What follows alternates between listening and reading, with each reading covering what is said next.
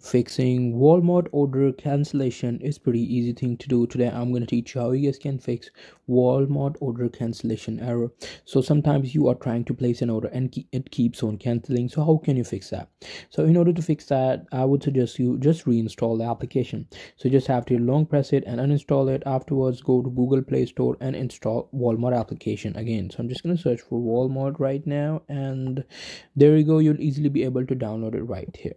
But if you do not want to do that, if you do not want to re-download it, how can you do that? So you just have to scroll down, and then you have to go to your settings. By the way, this thing only works on Android, and then you have to search for apps. So I'm just going to search for apps, and I will go to this option, which is apps. Now here in the apps, you just have to simply search for Walmart. So it should be in the W section. Let me just find the Walmart. As you guys can see, this is the Walmart. So I'm going to go to that application, then I'm going to go to storage, and there you have to clear data and clear cache.